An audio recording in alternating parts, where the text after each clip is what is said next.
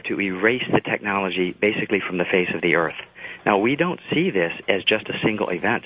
We see this as a cyclic event when we go back, tens of thousands of years. Mm-hmm. And so this is why it became almost monumental right from the beginning and something we totally did not expect.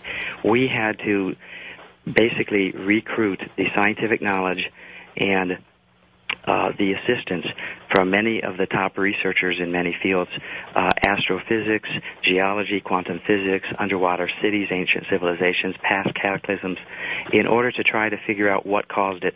And what we came up with is nothing short of Occam's razor. We found a single effect that we believe happens in cycles that would explain every anomaly that I'd like to discuss with you, George. Okay, that's going to be fascinating. When these catastrophes occur, are they different types of catastrophes, or is it the same thing? Well, we have written records from around the world in various cultures of worldwide floods.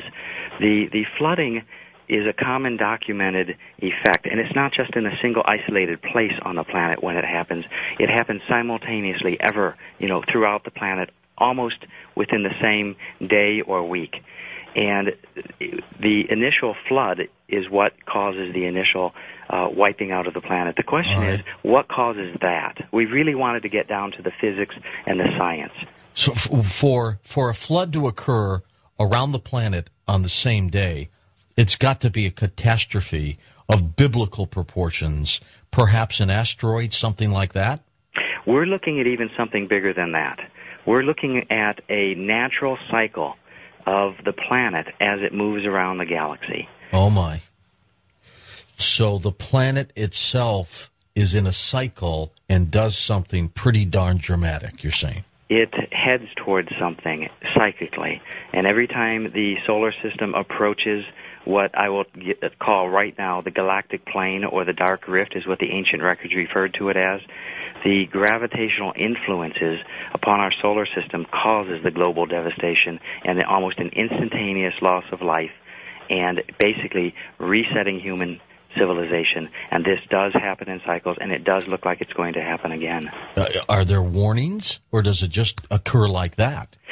I believe there are telltale signs as the Earth and the solar system approaches the galactic plane due to the gravitational effect. But, we live our lives on a day-to-day basis basically thinking about what we're going to do the next day, the next month, where we're going to go on vacation, the next year. We don't think and look at the overall weather pattern anomalies that are happening all around the globe to us. For instance, right now, in the last couple years, we have had the most disastrous weather patterns, and we are approaching the galactic plane. In addition to the subtle signs that we see from day to day and looking at the weather patterns, the earthquake patterns, we also have physical evidence left behind these previously wiped out civilizations, and we have ignored them all this time, and yet they're staring us in the face. The evidence is beyond overwhelming. Okay, you've had a number of scientists involved in this, but are there an equal amount out there that are in conflict with what they believe? I understand your question, but every scientist that we have talked to, they have been in, their specialties. And this is one of the problems with science today. It is one of the greatest advancements, human advancements, but it also has an Achilles heel. For example, in order to advance science, you spend your life with a team dedicated with the purpose of understanding everything there is to know about a certain field, and in most times, a high specialty within a field. All right.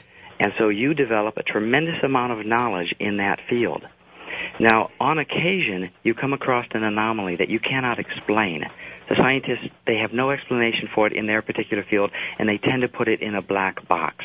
For example, the scientists who dig the Antarctic ice core samples, they have gone down and measured 450,000 years of Earth history, mapping out very carefully the CO2 concentration levels of the planet, plus the temperature range of the planet and the cycles that the planet goes through. But every now and then, every so many tens of thousands of years, there is a layer of cosmic dust. They can't explain it. It makes no sense. So they set it aside. That's not their field of expertise.